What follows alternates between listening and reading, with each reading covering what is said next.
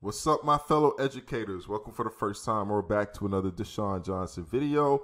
And I have a good resource for you called Animaker. If you're looking to really spice things up in your classroom, presentation-wise, especially if you're an elementary teacher, your kids are going to be quite fond of this. Actually, my own children see me working and using this tool, and they get all giddy and excited to be able to see what their daddy is doing with creating animated versions of himself. But speaking of animated versions of himself, let me show you some of the things that I've actually used Animaker to create with, and I'm gonna do a small demonstration after I actually give you some examples. So the first video that I actually did, and this isn't a good quality, so I'm gonna go back, because this is on my Facebook page right here.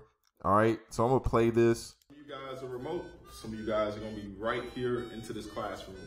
But I don't want to do all the talking. I'm about to introduce you guys to somebody else that's going to help me out for the remainder of this welcome video. So I'd like to introduce you to Toon, Mr. Johnson. What is up, everyone? This is probably the only time you're going to see me, actually. And I'm going to pause that right there because, like I said, this is Facebook and this is SD quality. But this is on the back end. This is what I actually created. So you can see the cartoon animated version I made of myself here in the flesh and how I actually synced my own voice to this cartoon. I'm actually show you a whole sitcom episode that I did with this as well on my DLJ Works website. Please don't call me Toon, Mr. Johnson. What's wrong with just, you know what, never mind. Another school year, yet a new year where... Okay, so that is one example. Another example that I actually did, let me see if I could pull this up with the video, the QuickTime video that I have. So, what is up, everybody? My name is Mr. Johnson, and before I even get into teacher introductions, I thought it would be fun to bring in somebody to help me introduce this whole program that we're teaching. So, I'm bringing in here every programmer. So, why don't you come on in and introduce yourself?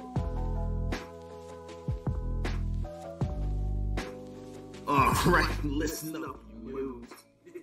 He didn't mean that. He didn't call y'all together. Novices, you're new to this. He didn't mean he would just sit up here and call you noobs. And that's just a really polite way of just calling you a beginner. Ain't that right? All right, just be cool and tell the wonderful students and parents what they're going to learn in this project in the classroom. All right, gather around, you stooges. I'm going to show you how to do proper coding today. Just go. Just get out of here. Just go.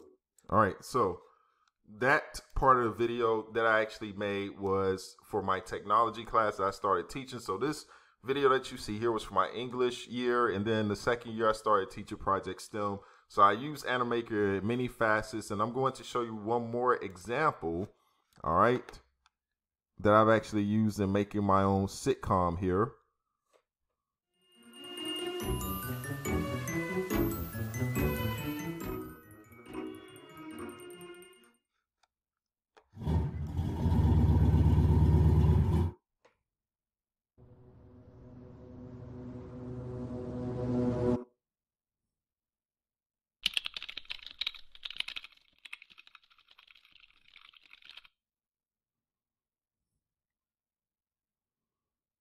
Hey, Dewan.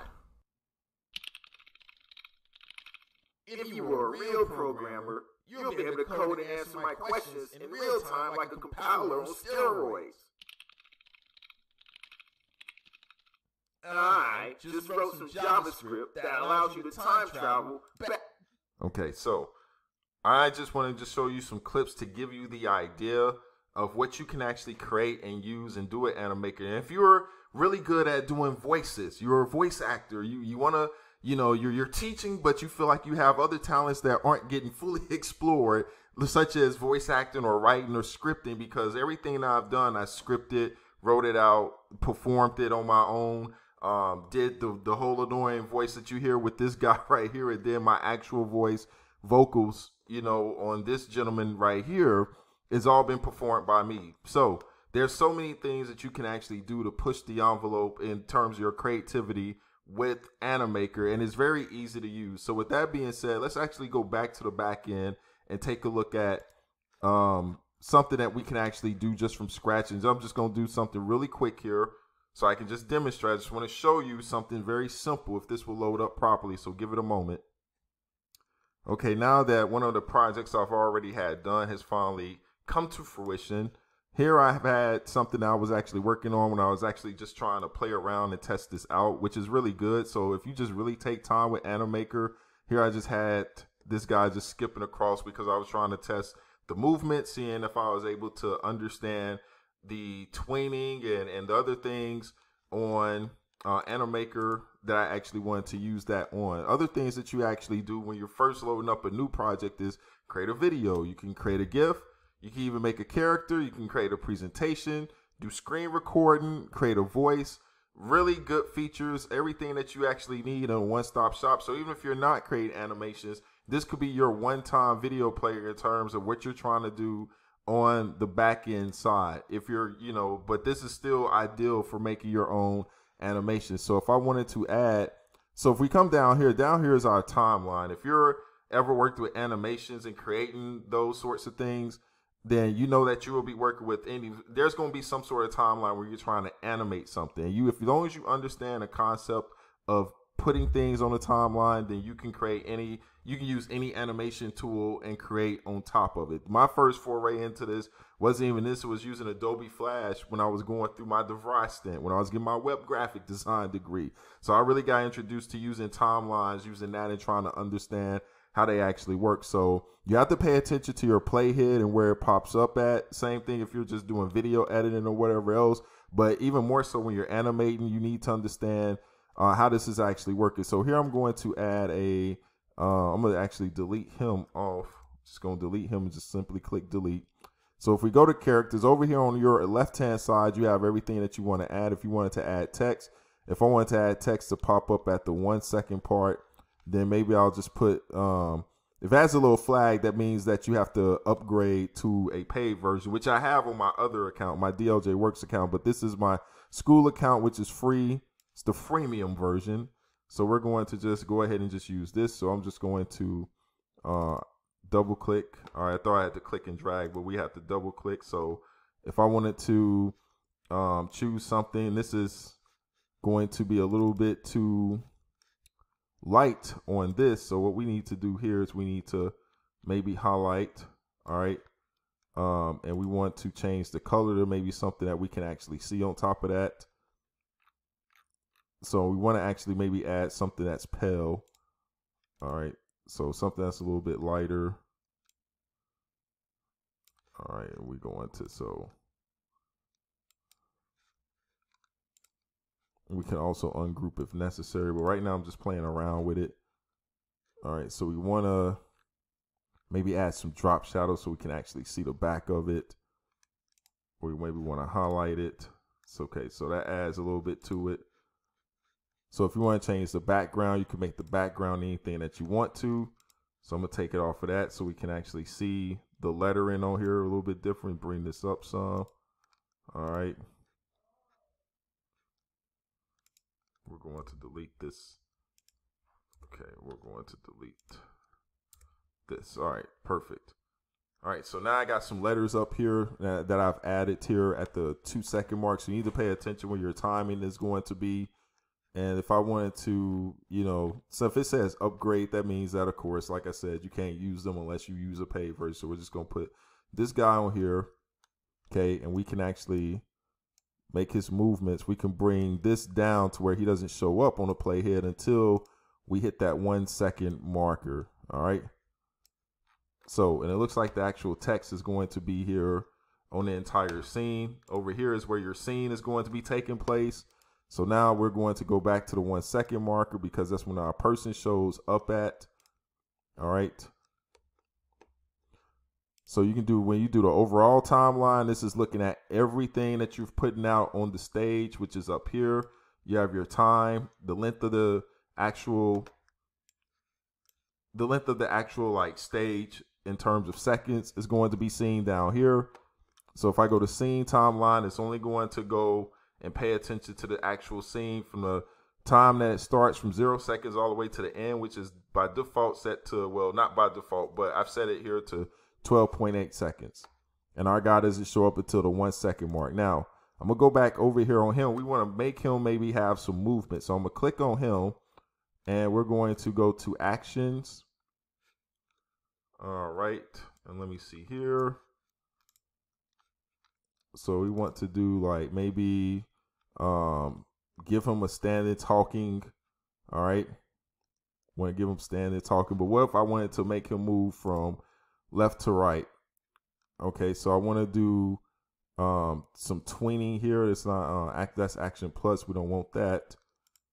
We actually just want, let's see. Okay, it's under smart move. So I'm going to, I want him to move from a very slow pace. So I'm going to put him at the 5 second marker. And then this guy's going to be at the beginning. And we want him to have and this is from left to right. So he's going to move from left to right.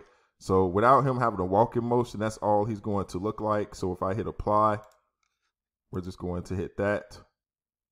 And he's just going to kind of slide across the screen. So we really don't want that to happen.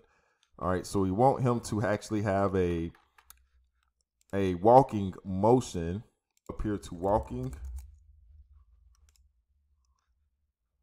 Okay. And we can have him walking happily now. So let's actually see what that looks like. So the first second, he's going to stand in place because I have a second part of him. And now it looks a little bit more natural. And of course, when we reach this end right here, we want this action to be where he's just standing. All right.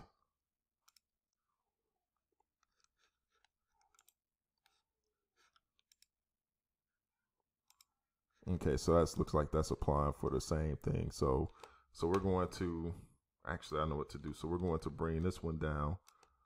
All right. Let's go ahead and go back to the action, and let's just give him the walking motion again.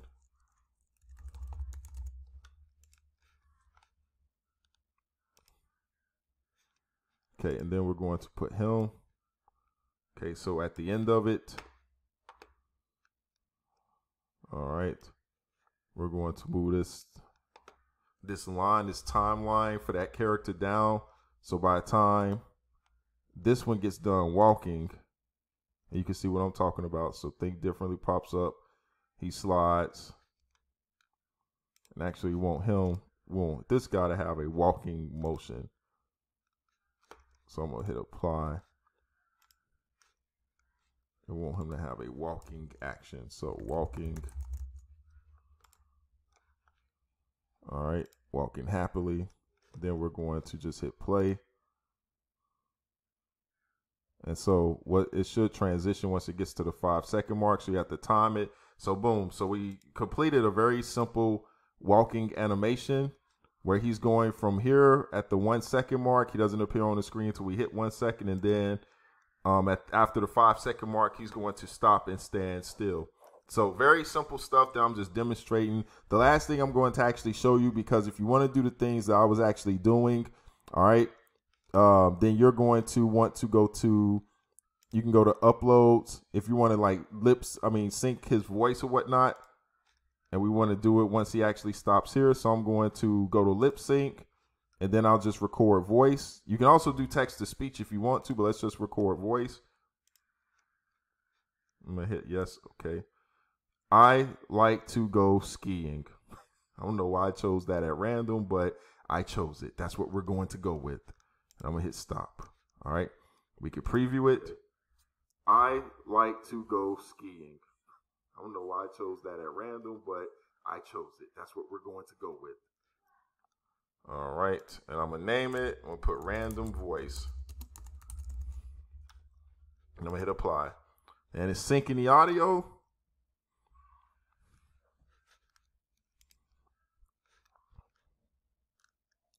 All right. So now I'm going to hit play to play the overall timeline. Thing different pops up. He just comes in, just skipping in place. He'll stop in to talk. I like to go skiing. I don't know why I chose that at random, but I chose it. That's what we're going. Okay.